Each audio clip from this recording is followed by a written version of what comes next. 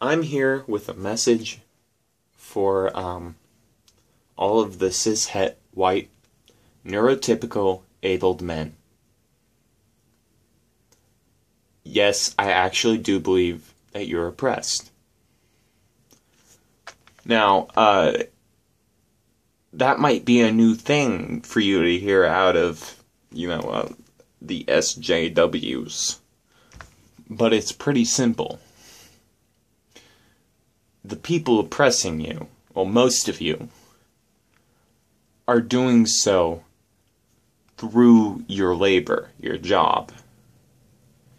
When you go to work, you produce a certain amount of value. But for the capitalist corporation, or whatever you work for, to get profit, they have to cut into that. And it's usually pretty steep. Actually, far more than taxes, even though you might be surprised to hear this. I also don't like taxes. And no, I'm not an ANCAP.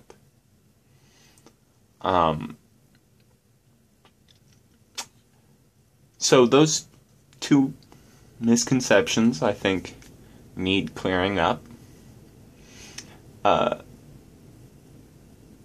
Basically, when we say exploitation, that's what we mean. That bit they take out. It's traditionally something like 33%. But as productivity has gone up,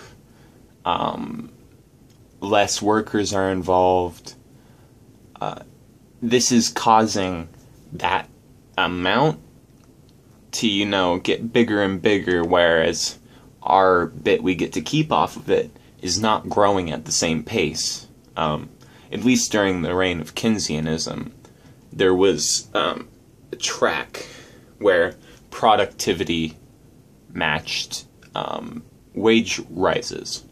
It just doesn't track that way anymore. Mostly because of a difference in the way that we do business now. International trade, multinational corporations, yada yada, on and on. And I realized that a lot of people, especially on the libertarian right and ANCAPs themselves, are not talking about this system when they say capitalism.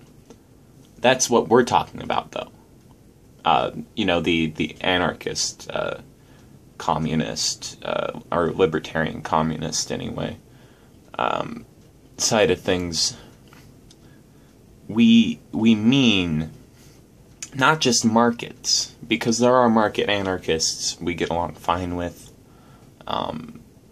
There's market socialists. It's that particular feature of it that's so harmful, exploitation. And if the workers collectively owned the businesses they worked for, since they are, after all, what generates all of the profit of the business, then this would be a way that businesses and not corporations anymore, but now cooperatives, could continue working, without having to actually pay in money the full amount, because that, you've probably already figured that this is a problem if you're trying to grow, that, you can't spend all the money, you can't give it all to the workers, and expect your company to continue going. So, if workers owned the company, they get the full value of their labor.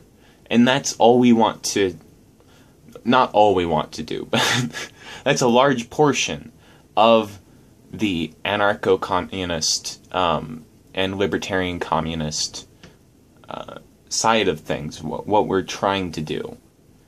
And so really it's more about trying to be more fair, not just like, there's this kind of ridiculous caricature of us, like we're trying to make everybody,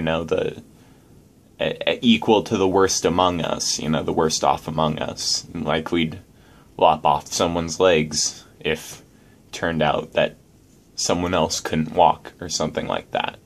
And it's just not what we're up to. Most of these fortunes that you see today, they're not really the product of the person who owns them's hard labor. It's mostly trying to get someone else to work for you.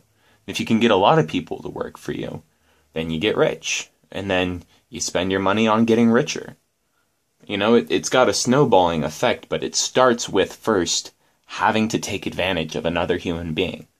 And that is, in my mind at least, extremely predatory. So, I'll leave you with just those thoughts, and, hope you have a nice day.